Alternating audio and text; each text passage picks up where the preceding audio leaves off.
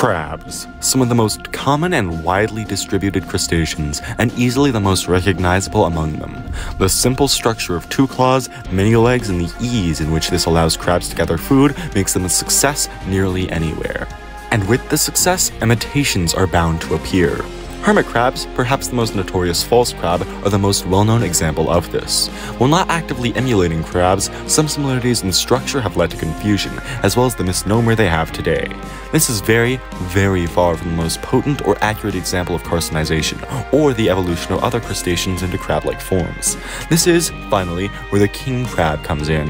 While it is believed to have derived from the same species as the hermit crab, over time it evolved to resemble the typical crustacean much more. And while less distinct, this strategy has proved to be effective alone, the king crab being found widely across the northern shores of Alaska, Russia, and Canada. This, of course, doesn't mean it is entirely unoriginal.